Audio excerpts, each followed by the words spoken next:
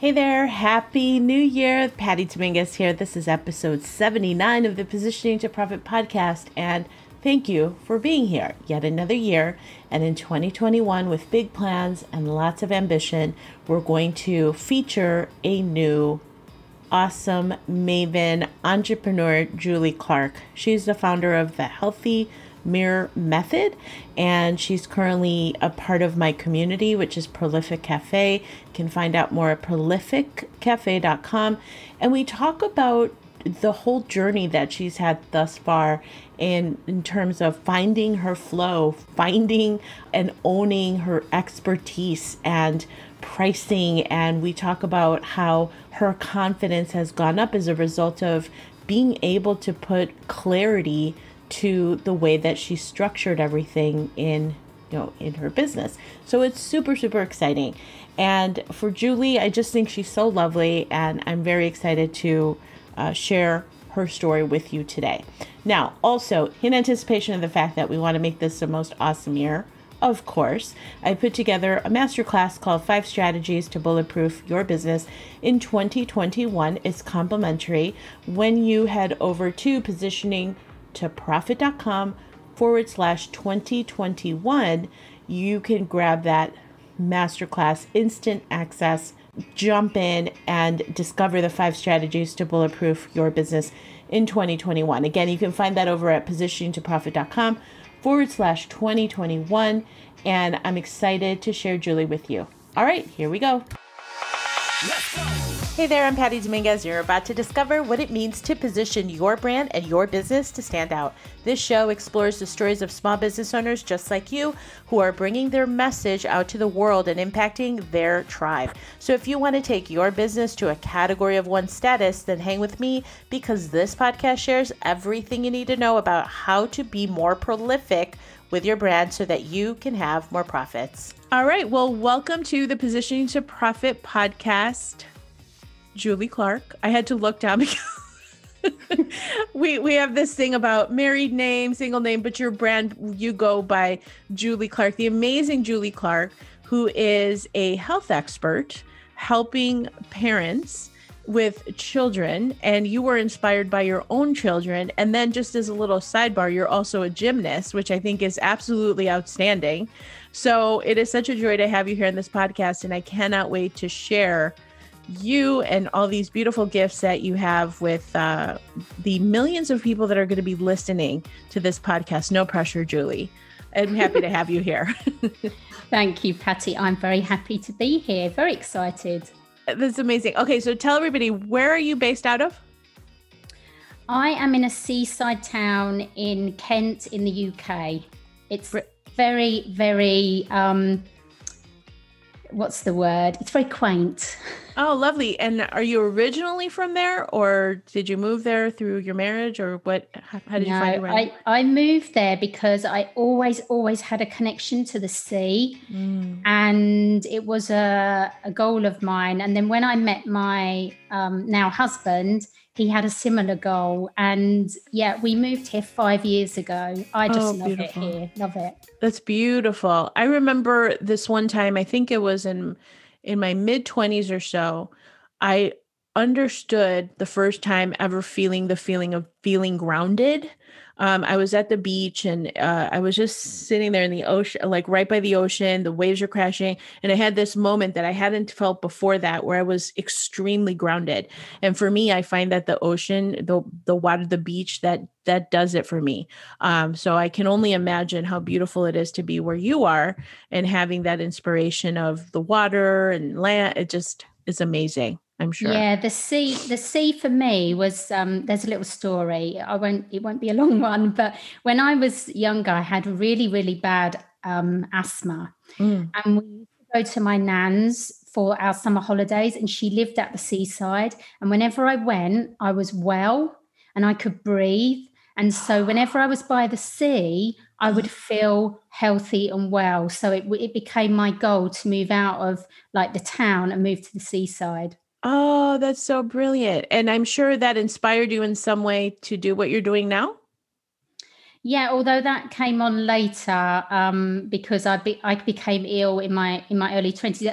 almost like similar to your story when you burnt yourself out. I did the same because, working in a male-dominated environment, as I was working as an engineer in the construction industry and working really hard, and totally burnt myself out. Ended up with chronic fatigue, and then that led me down this journey of health and well-being.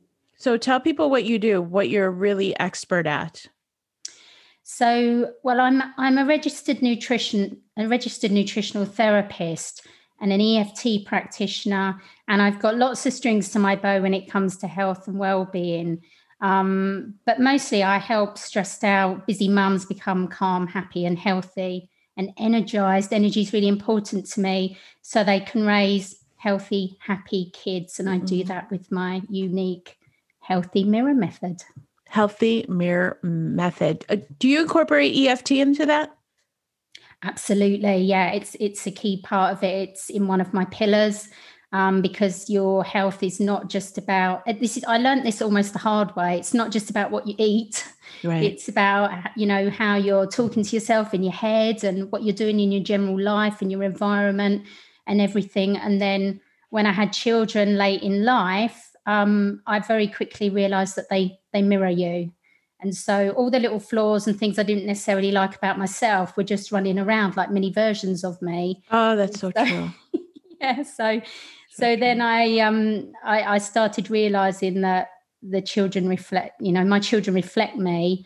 And so I made changes so that they could be as healthy, as happy as possible. And that meant that I needed to be as healthy and happy as possible. I love that. That's so true. So EFT is emotional freedom technique. And it's basically, I first heard about it back in 2003. I think I've talked about this on the podcast and other conversations around this whole thing where I had developed a very bad stutter as a result of childhood trauma. And so I helped heal that whole thing with a combination of NLP and hypnosis as well as EFT. As at the same time, my son, a couple years later, he had asthma as well. Isn't that interesting? And we took him to a lot of different types of holistic healthcare practitioners, and EFT was again introduced. And it's just so powerful. I don't know the name of the documentary, but there's a specific EFT documentary that talks about how this tapping technique is so powerful, whether you're talking about substance abuse or allergies or some kind of a block that you have energetically. Am I capturing that right? Yeah, I think it was the documentary done by the Tap-In Solution. That's it. That's it. Yeah. And it's incredibly powerful and yet so simple. And what a gift to give children to be able to have an output for their emotions, to be able to recognize that they've got emotions, accept them rather than ignore them, and then have a release for them. My children love tapping. Absolutely love it. They're very proficient at it. Yeah, they are. Oh, that's so amazing. Okay, so talk about the healthy mirror method. How did you come about that? Is this something that through your interactions with different clients, or you just kind of intuitively found that? Talk to me about that process. Well, the method came from when you kind of get quiet and things come into your mind.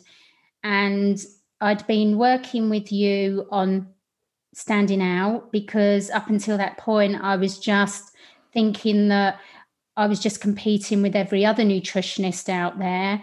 And so we were doing a lot of work on how to position yourself and to stand out.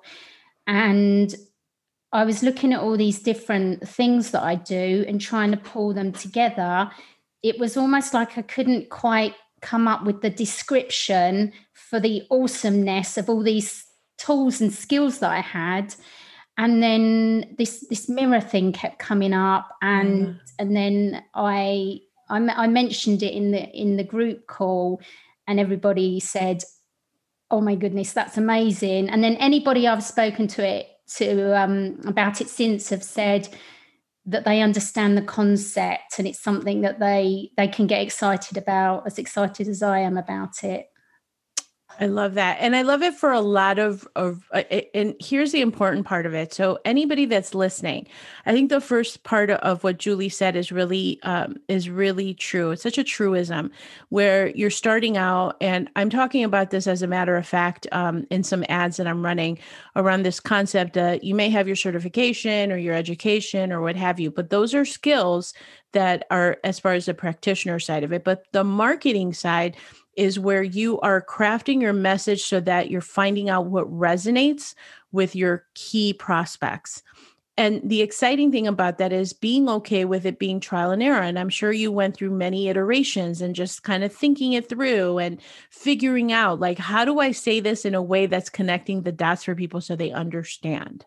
Yeah, absolutely. It was a bit of a light bulb moment when it then came together, because the mums that I work with, one of the things they struggle with as well is looking at themselves in the mirror, Yeah. and being able to not just look at themselves physically, but look themselves in the eye and know that they were being true to themselves. And so that element of it coming together with the children was just, yeah, it was just perfect. It is so perfect. And then when you think about, like, your kids are watching you and they're such a mirror of and I love the story that you talked about. It's like, as parents, what we want is for our kids to be healthy. And so the only, the way to do that is lead by example. And so it just really kind of brings it all together in such a beautiful way. So do you want to tell us a little bit about what are the pillars of this process that you take people through for their transformation?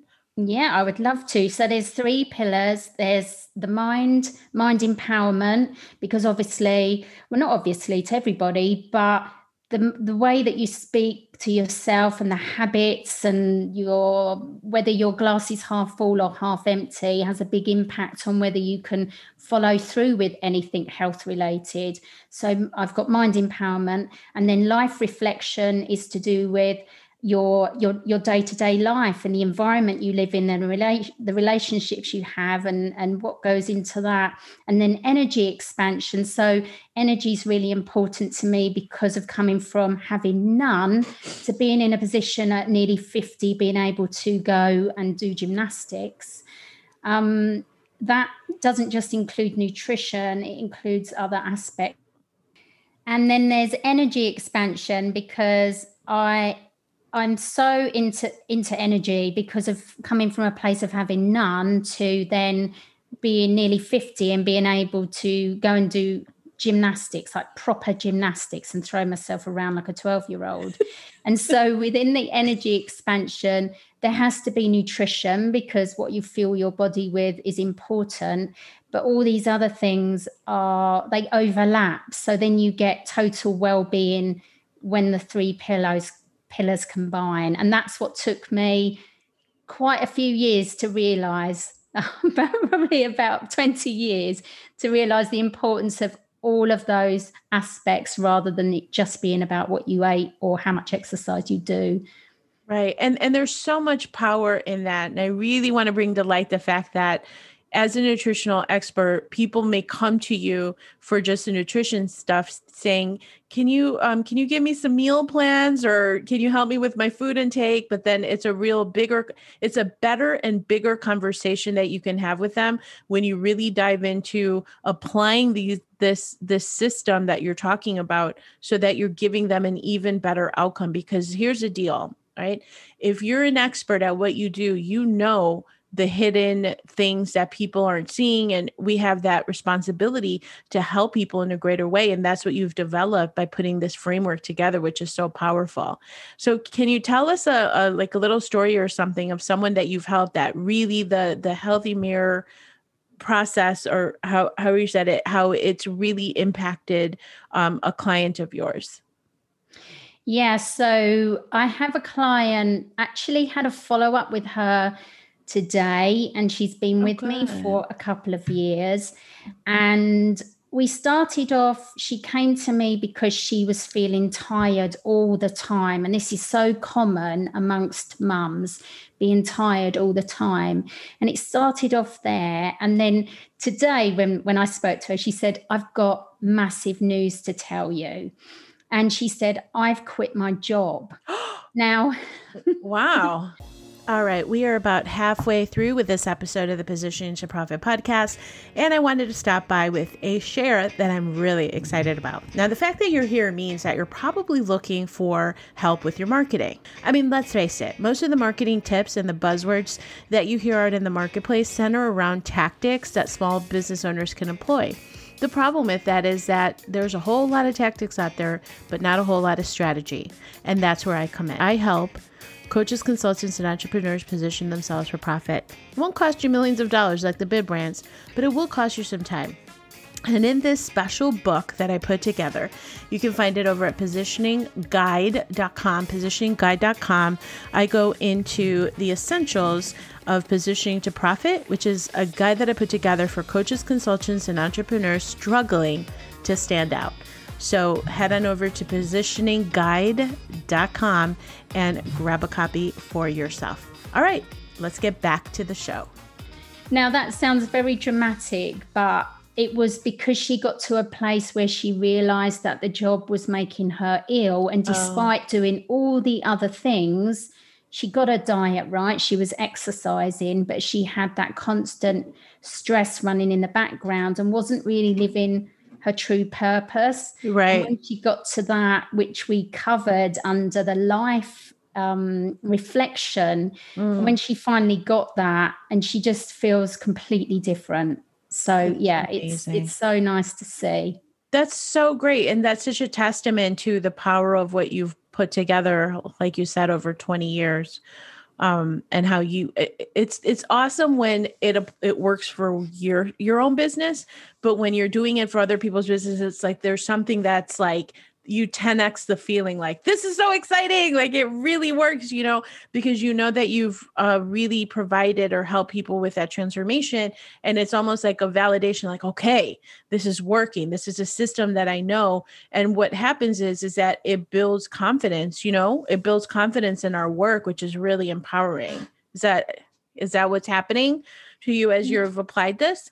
Yeah. And I think it's the same as the work that I've been doing with you and the work that I do with my clients, is that the term life-changing gets bandied around a lot, but it really is to the person when you can facilitate their journey in the right direction for them when they've been lost.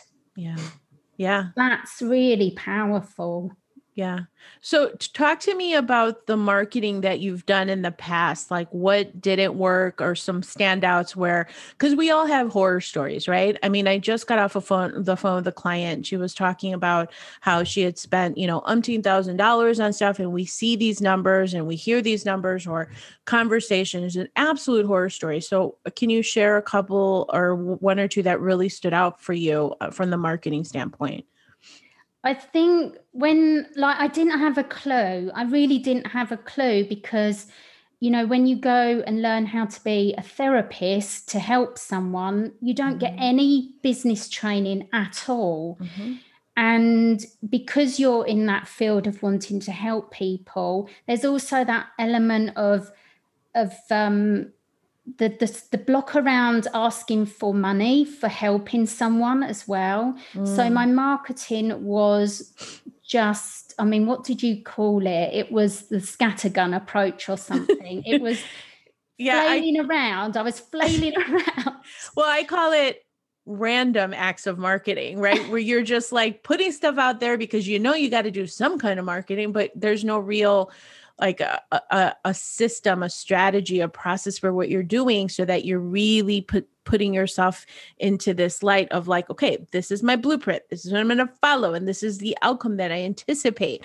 And so I always say that from a marketing standpoint, it's really behavioral psychology and data, right? Behavioral psychology and the number side of it that we have to recognize. So, yeah.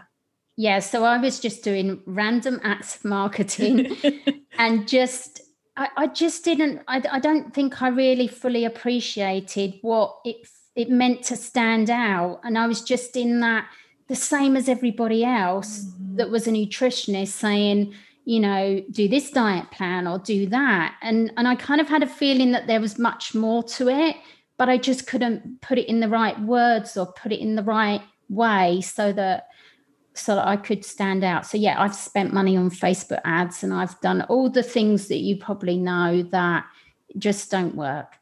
Right. And the reason why it doesn't work is because you have to have that positioning in place foundationally. And then it's about having that supreme clarity. And then it's from a differentiation standpoint, what you've been able to develop. So I'm so happy for where you're headed. And do you want to talk about a quick breakthrough that you had like a week ago in terms of even because the two things, and I'm hosting a boot camp that's coming up next week. And so I'm seeing some of the comments that are coming in as to what the biggest challenge is for some people. And the biggest challenge is always the same thing. I don't know how to generate more leads. And then I'm afraid of selling. I'm afraid of putting that offer out there, or they don't know the offer side of things. So I know we in our group, you had a bit of a breakthrough when you were talking about pricing on your website. So do you want to share a little bit about that and what has transpired since then?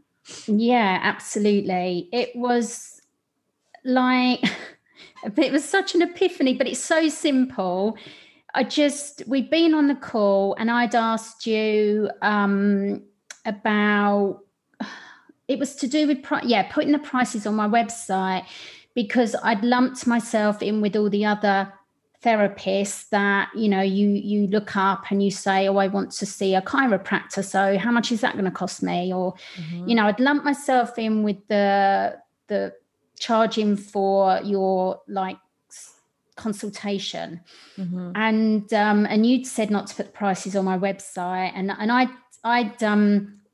had some resistance to that. And I remember I came off the call and I was a bit like, oh, bloody Patty. And, I was a bit like that. But I went to bed and then I got up in the morning and the first thing that came to me was, you're not selling consultations, you're selling a transformation. And therefore, it's not about the price. Yes. And I'm not then in the same boat as all the other nutritionists and the therapist. And I just totally got that in that moment. But it seems really obvious. But it just, until that clarification, it was still missing for me. I love it. And I know how excited you were because you posted in the group where you mentioned it. You're like, I can't believe it's been, and it's interesting because we can hear things different ways, different times, but it's not until we're ready to really receive it, to really see it and just be like, boom, okay, now I got that piece of the puzzle. Right. And so that's the value of also, of course, having the guidance, but also the community, the support, the consistency, and the whole thing to keep things going. So talk to me about what you're envisioning for 2021, since it's been such an interesting year this year. What are we hoping for 2021 for you, Julie? Yeah, this has been an interesting year, to say the least. So at the moment, I'm in the midst of changing everything. So my website is being changed so that I can position myself to stand out. And my healthy mirror method has been put together I'm so excited about this. It's going to launch in January. It's been put together as a really easy step-by-step process that I can take a group of mums through. Great. And yeah, I'm really excited to see how next year goes. Now that I've got my messaging right and I know who my clients are and I know where they are and all the stuff that, I should have known, but I didn't know. You don't know what you don't know, right? You don't know what you don't know. Correct. Yeah. And so I at least now when I'm doing anything, I'm not flailing around anymore. I've got my aim on the target. I love it. I love to hear that. Okay. So as we're transitioning, person, place, or a thing, what is one thing that greatly inspires you? Person, place, or thing. Probably, this is going to sound so corny, but at the moment, my husband, because he is a DJ and he's not been able to work this year. And so he's taken on all the household stuff. Oh, all right. So you're saying about your husband, he's really taken on the role of just being the anchor in the family, keeping it all together for y'all. Yeah, exactly. So that's it's inspiring to me that that support that you get when someone really believes in you. Yeah. And so it's just nice that I can just get on with my work off the back of all the stuff I've learned from you, Patty, and I can put it into place, and then hopefully he can get back to the job he loves doing next year. Oh, I'm hoping that. Always good for a good DJ. I swear, I have a brother. I'm just one of two, and he's a competitive ballroom dancer. So anybody who's in the arts, they are just, and I'm like praying that this stops, because all the creators are just at a standstill. And I cannot wait, right, for the music, the artists, the creators, the ones that bring joy. They need to get back into it. So yeah, I'm in the same boat as you. Yeah. Oh, so that's really awesome that he's helping you. There's nothing better than having your significant other be so supportive. I have one of those too. My husband's really awesome. And I could always say, oh, okay, I'm going to quit my job. I'm going to close everything down because I want to be a circus clown. And he'd be like, all right, how do we support you? How do we make this happen, babe? That's just like the absolute best when you have that. So I'm super happy to hear that you have that too. Yeah, it is true. I mean, he did do that to me when we got off our honeymoon. He did say, so I'm going to give up my full-time job and I'm going to be a DJ. Well, you got to do that for better, for worse. That's part of the deal. Okay. So if you weren't an entrepreneur, what would you be doing as a career? So if you weren't doing what you're doing now? I would be a Radio 1 DJ. I would totally listen in, because I love your sense of humor. You have this cheeky way about you. I just absolutely love it. I see that. I definitely see that. Okay, Julie, and what positioning advice would you give somebody who is looking to grow their business? Well, they should definitely do your boot camp. That's a no-brainer. And obviously learn from the experts like yourself. I think if you've been trying hard and not getting anywhere, then you've got to be able to look at things like positioning, and not enough people are talking about it. So yeah, just go follow Patty and she'll sort you out. Oh, thank you. Thank you, Julie. And Julie, how does somebody get in touch with you to find out more about the beautiful mirror method that you talked about, your coaching, EFT, or any of the products? Because I know you have a whole host of amazing products that you help with. How does somebody get in touch with you? Probably best to go to my website, which, as I said, is currently being updated, but it's julieclarknutrition.co.uk. julieclarknutrition.co.uk. We're also going to have the links on the show notes page so you can connect with Julie. And then how do people find you on social? Which one are you mainly on? Facebook, Instagram? Facebook is mine. I am on the Instas, but not so good at those. But yeah, I'm on Facebook. Me too. It's so funny. My social media manager, Charlotte, she's like, can you do a video or like, can you do an Instagram? I'm like, I push her on it. And I'm like, okay, let Charlotte help you, Patty, because that's what's really she's doing. I'm like, why am I fighting her when I'm the one that's like, she's trying to help me here? So I'm in that same boat with Instagram. Do you think it's an age thing with the Instagrams? I think it's an age thing, because Facebook is older, and I think I got my head around that one, and then Instagram come along and messed me up. Well, Julie, I don't know what you're talking about. I'm eternally 28, so I'm not sure. I'm 12. Well, let's stick with that, and we'll just keep saying that. So, all right, Julie Clark, thank you so much for being on Positioning to Profit. Again, all of the links for how to get in touch with Julie will be on the show notes. And thank you for being here today. Thank you, Patty. It was great. Thank you so much for checking out the Positioning to Profit podcast. If you haven't already done so, please make sure to hit that subscribe button so you don't miss any new episodes. And also, it would mean the world to me if you would take a quick moment to leave a rating and review on iTunes, Stitcher, SoundCloud, or your favorite podcast player. It really helps to get the word out about the podcast and, of course, the featured guests. And lastly, please make sure to connect with me on social media. Facebook, Instagram, Twitter, LinkedIn, I'm on all of them, and use hashtag Positioning to Profit so that I can search you out and connect that way too. All right. Thanks so much. See you next time.